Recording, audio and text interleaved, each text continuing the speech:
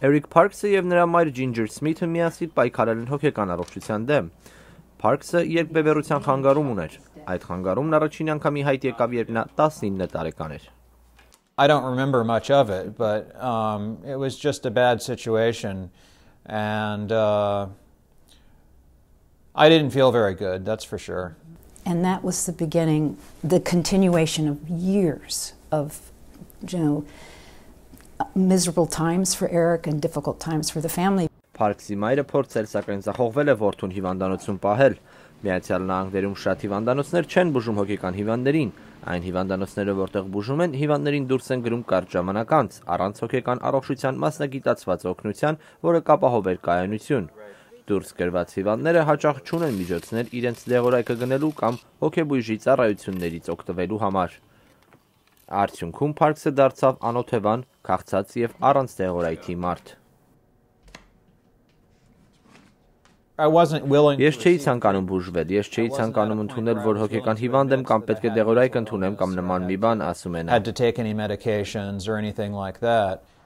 Համաձայնվային Լինդստրոմի երկրում հոգեկան առողջապահության համակարգի բարելավումները խիստ անհրաժեշտ են, նա ղեկավարում է Ամերիկայի հոգեկան առողջության խումբը։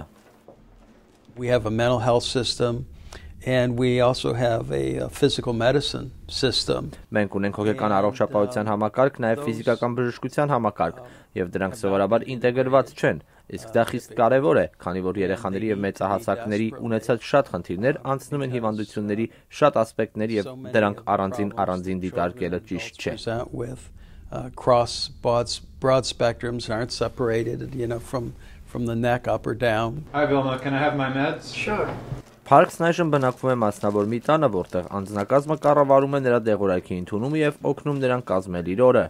Սակայն այս խնամքը թանկ է եւ մասնավոր կամ հանրային ծրագրեր չկան, որ կվճարեն դրանց համար։ Շատ ընտանիքներ վատնում են իրենց խնայողությունները։ Սմիթը վաճառել է իր տունը, որպեսզի կարողանա որդուն պահել այստեղ։ Փարքսն այժմ այնքան լավ է, որ աշխատանք է սկսել փնտրել։ Ես ցանկանում եմ ի վերջո ոտքի կանգնել, ունենալ սեփական բնակարանս եւ ապրել անկախ։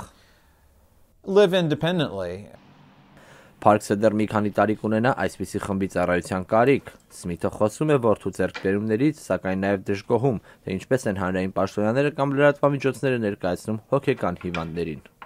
If we can shift the perspective to greater understanding and knowledge and the resources to back it up, we will be taking a great step forward to some of the things that our families live with, and many others we know very well. Փոխարենը սակայն նման ծրագրերի ֆինանսավորումը վերջին տարիներին կտրուկ նվազել է։ Արցախ Խարազյան, Ամերիկայի ձայն, Վաշինգտոն։